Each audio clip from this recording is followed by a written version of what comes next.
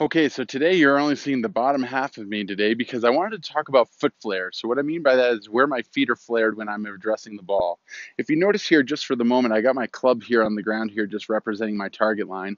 Currently, right now, I got both of my feet perpendicular to that line here. So when I'm talking about flares, it's like how much my foot flares out this way or how much my foot flares out this way. So that's what we would call a foot flare.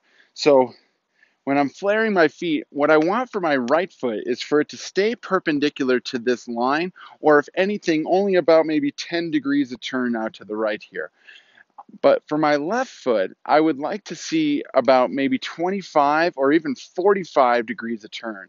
And here's the reason why. In my backswing, as I make a backswing here, I'm going to turn my hips to roughly about 45 degrees, which means that I don't want them to turn all the way. So having my foot only flared a little bit will kind of restrict how much of my turn of my hips are in the backswing.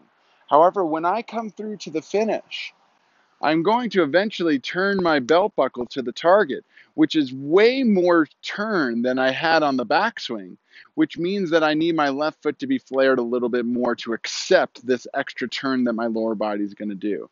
So in the backswing, only 45 degrees of turn in the backswing, so I only need about 10 degrees of flare in my right foot here, if that. And then on the through swing, I'm going to almost turn my hips almost 180 degrees or 90 degrees. So I need that foot to be flared a little bit more to accept that. So the next time you're setting up to the ball, especially for a full swing, make sure that that right foot is about 10 degrees of flare and the left foot is about 25 to even 45 degrees of flare so that you can kind of accept that turn as you're coming through to the ball. If you haven't done so already, please go down to the red subscribe button at the bottom of this channel and click on that. And then right next to it, you'll see a bell button. And if you click that up to all, you'll get notifications for all my future videos that I'm coming out with. I try to come out with about 3 a week. So if you want notifications for those future videos, please go ahead and do that now. Also, if you like today's video, please go ahead and click on that thumbs up like button. That really helps out my channel. Also, if you know anybody that could benefit from today's video, please go ahead and share the link with them so that they can see it as well.